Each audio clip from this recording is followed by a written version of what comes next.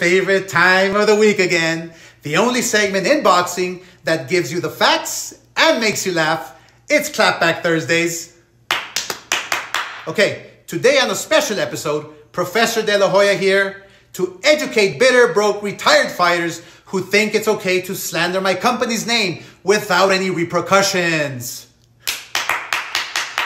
Over the last few months, it has become popular for retired fighters to clout chase by alleging that I somehow screwed them over decades ago when they fought for Golden Boy.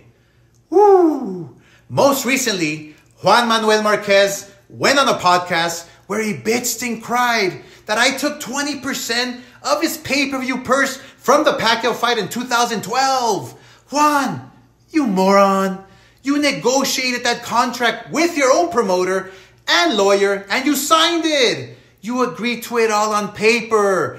Plus, 20% of a pay-per-view purse is the standard amount for a promoter to be paid.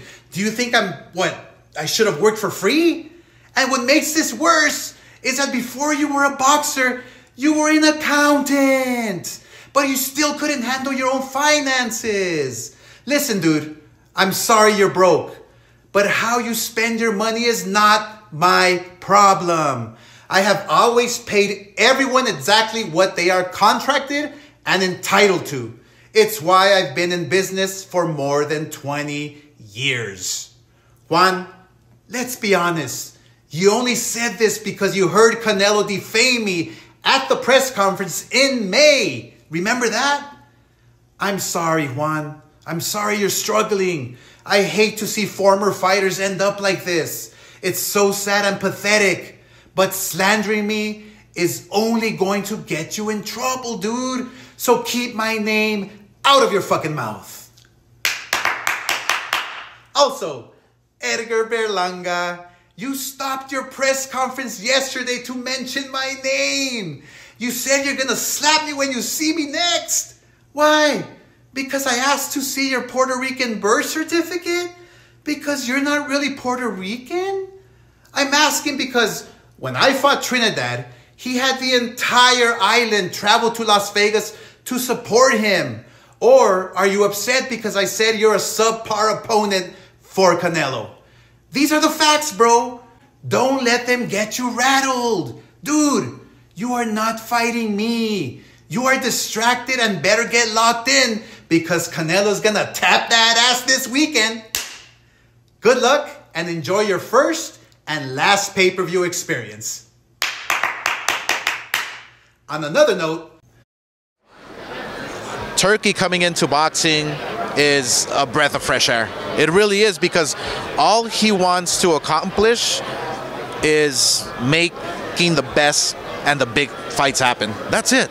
He wants to bring the big fights and make them happen. That's it. I mean, that's like, man, that's music to everybody's ears. So, yeah, it's a blessing that he's involved. You know, I think someone who would disagree with you might be Canelo, right? Because Canelo's having an issue with, not an issue, he just, you know, said that he was working on the Berlanga fight 100%, you know, but he seemed kind of annoyed by Turkish, you know, he doesn't seem interested in Crawford, you know, they're kind of beefing. Turkish said that it's because he's taking easy fights since Bivol. Do you agree with that, and what do you think about their little beef? No, I mean, look, Turkey makes perfect sense. I mean, if you take a look at Canelo's fight against Bivol, where again he got schooled like Mayweather at a different division. Ever since that loss, he's been taking the easy road, and those are not the fights that the public wants to see. They're just not. We don't want to see, you know, these types of fights that are going to take place with Berlanga. We want to see Benavidez. What is wrong with fighting Benavidez? I do not understand. As a fighter myself, I do not understand why you do not want to fight Benavidez. It's mind-boggling to me. So the Sheik wants to make the best fights, and Canelo wants to make the worst fights. And last one, you mentioned Berlanga, that's up next. I've been asking people, 1 through 10, what's like the threat level Berlanga brings to a Canelo, in your opinion? I would say a 3. I would say a 4. Look, he's a top prospect. You know, that's what he is. You know, he's not a contender. He's a top prospect. And would I've loved to see this fight maybe 4, 5, 6 fights down the road for him? Yes, absolutely, because he is a beast. But this is a whole different level. And you know, he keeps claiming, and I've done my research. He keeps claiming that he has a whole island behind him. He wasn't even born in Puerto Rico, you know, because I'm talking about this because the Mexico-Puerto Rico rivalry, you know, Trinidad being from the island. Berlanga's from New York.